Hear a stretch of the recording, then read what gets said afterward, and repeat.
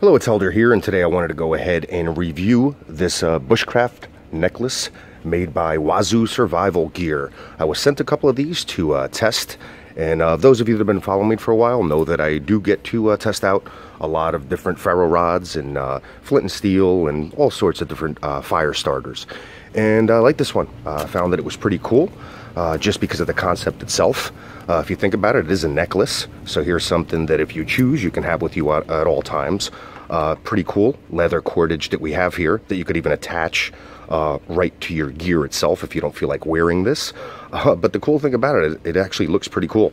Has that little bushcraft and minimalist feel to it. But of course, the best part about it is that it is practical because it does have this little ferro rod here and this very cool ceramic scraper. Other features is that this is adjustable. So you have these mountaineering type knots here, all right, that you could make it smaller, longer, bigger, once again, to fit your size. And of course, when we do put it into application in a few minutes, you'll see that we're able to also adjust it further so that we get more real estate here in order to be able to do some work. If you notice here, it also comes with a bit of jute twine attached here. Excellent fire starter. And the actual manufacturers actually dip it in a beeswax, so it gives you more of that lighting effect, similar to what we do with the cotton balls and petroleum jelly, so that it gives you that longer flame and a little bit more time to actually get your fire started.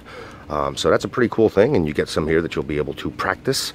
And if you have the skill down, then you have something here that you could use in the future for emergency situations. Now here on the ceramic scraper, all right, so this is what we're actually going to use as the old school flint and steel. This would sum up the steel part, okay?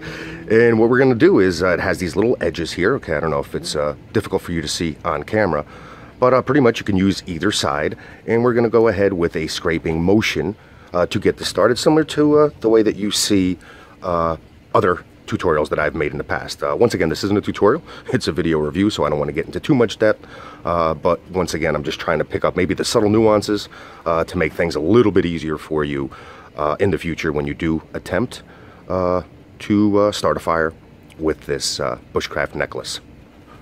Now, just like most ferro rods out there, this does come with a bit of a coating, so you want to make sure that you go ahead and scrape that off so that you could reveal what's underneath, which is actually the ferro rod that we need to get the sparks from. So you want to get rid of this lacquer or black paint or whatever the case may be, so that you could actually have much better opportunity or chance by getting really down to that good real estate, which is what we need to be able to send that spark to our little bundle to get our fire started.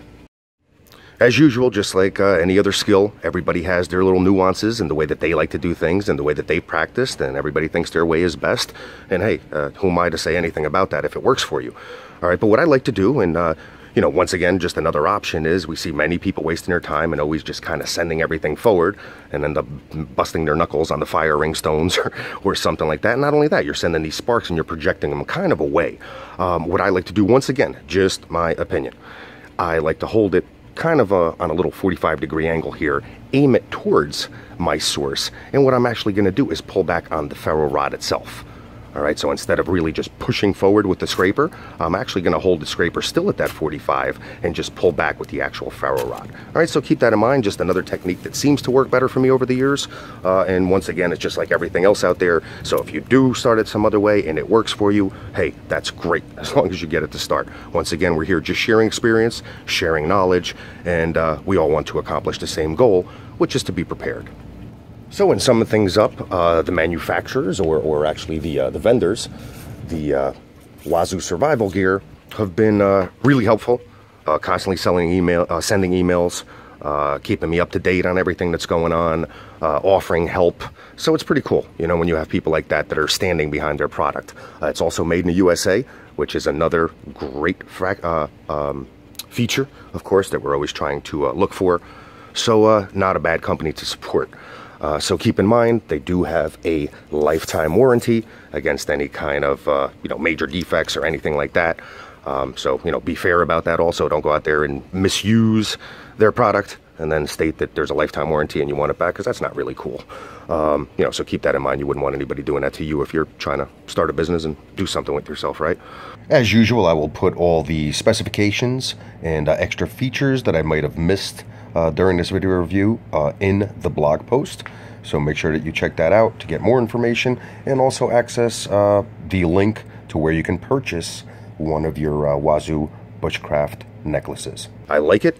I'm glad that they sent me two, because usually I will raffle one of them off to our newsletter subscribers or our Natural Training Center members. And, you know, luckily this time I got an extra one to keep for myself, so I am being a bit greedy here. All right. Once again, this is Helder. Hope that you enjoyed this review.